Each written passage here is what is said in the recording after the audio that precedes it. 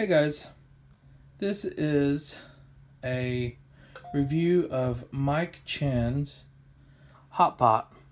As you see here, it says, you, me, hot pot tonight. Strictly hot pot.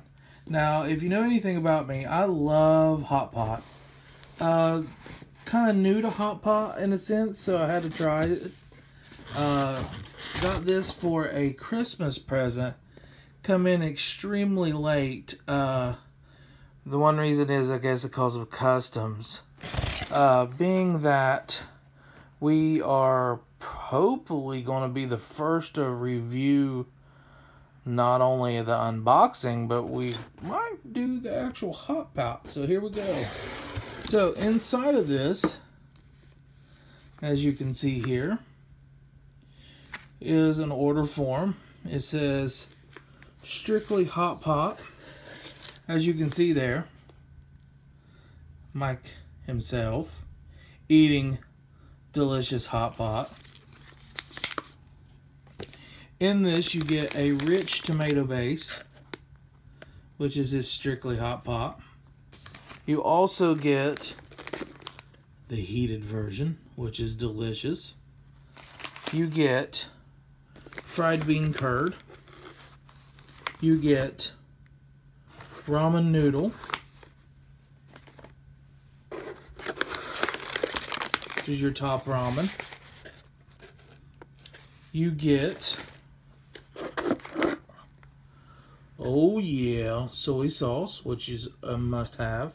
Seems like it is a very nice, dark, thick soy sauce. You get tofu, which is a must-have and delicious. Soaks up very nicely. You get chive sauce, which is, I think, might be open. I think something might have opened. Uh-oh. But chive sauce nonetheless. And we have dried bean curd roll, which is delicious. We have pure sesame seed oil, which is a must-have. I love sesame seed oil. Tastes good on very good things. We have, oddly, peanut butter. I would have not thought peanut butter in a hot pot, but we'll figure something out with it. We have Mike's chili oil. Now, the funny thing is about it is the chili oil that I have at my house is strictly based off of Mike's chili oil. Like, I literally make this stuff and we put it on everything because it's delicious. The next thing that we have here is thick and thin hot pot noodles, which is a must-have again. Which these are delicious as well.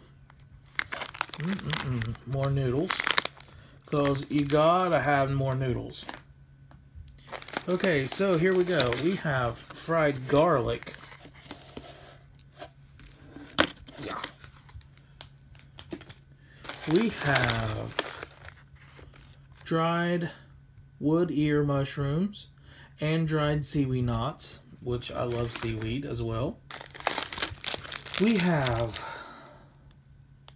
the Chong Ing Spicy Booster, which is, looks like Szechuan chilies, which again is a delicious dummy item to have. And this is the Tomato Boost Booster. So these are juju beans and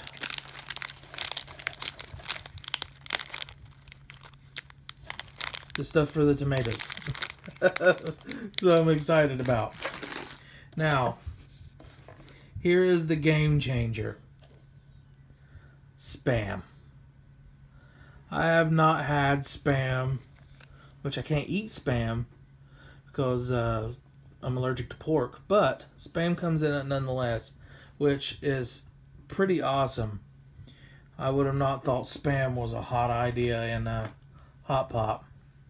So we have shiitake mushrooms. Ooh, yummy. Sesame seed, not only that, but sesame seed paste, which is delish. Oh, nothing. Whoa, nope. Gotcha. One more. We have something. Barbecue sauce. Yeah, and it's not Sweet Baby Ray's. It's actually really good barbecue sauce that I'm going to make little baby short ribs in. And I'm going to have little baby short ribs because them's delicious. I have an actual hot pot now. It has a dual bubbler like on this side and a grill on this side.